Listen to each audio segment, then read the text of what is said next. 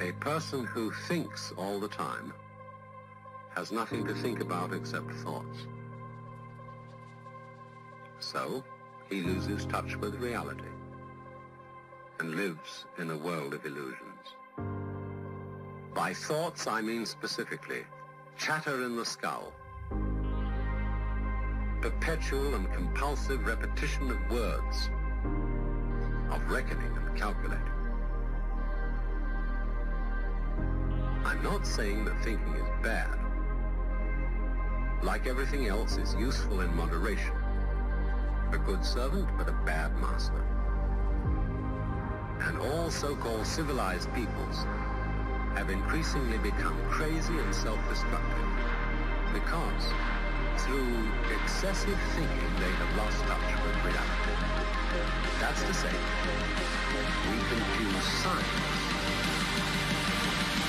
with the real world.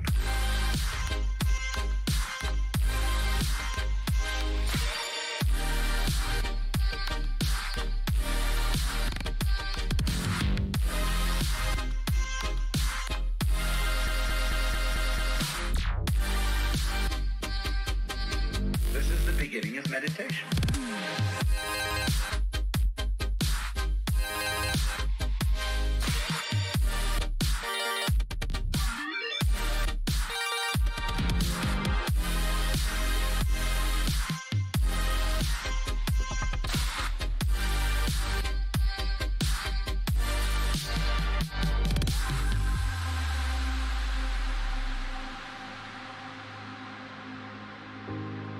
Most of us would have rather money than tangible wealth, and a great occasion is somehow spoiled for us unless photographed.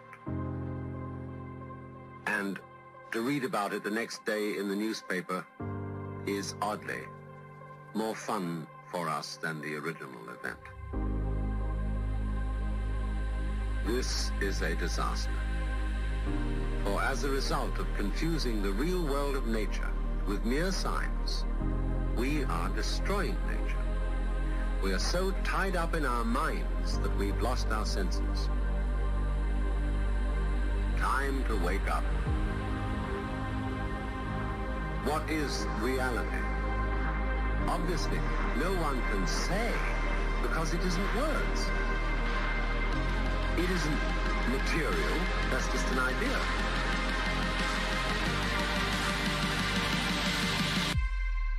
Reality is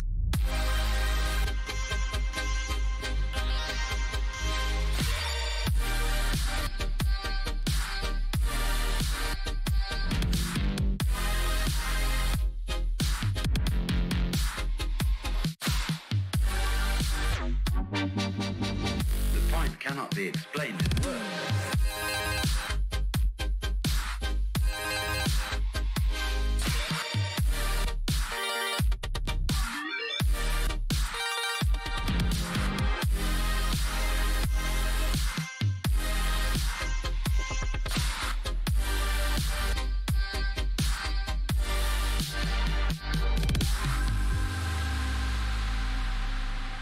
I'm not trying to put you down.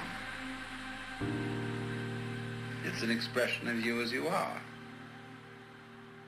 One must live. We need to survive, to go on. We must go on.